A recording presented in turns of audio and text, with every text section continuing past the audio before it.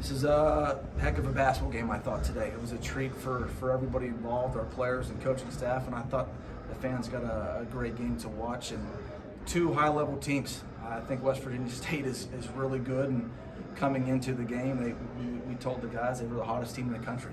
And just really proud of our guys' effort. This kid standing next to me was relentless. He just battles and battles and battles, and he's undersized in there, but I wouldn't trade him for anybody. I think he's one of the best players in the country, and I'll rock with him for a long time. Bryce, kind of touching off what Coach Howlett said, resilient, time and time again, can count on you, banging in the glass, out in the wing there. Share your thoughts on today's game.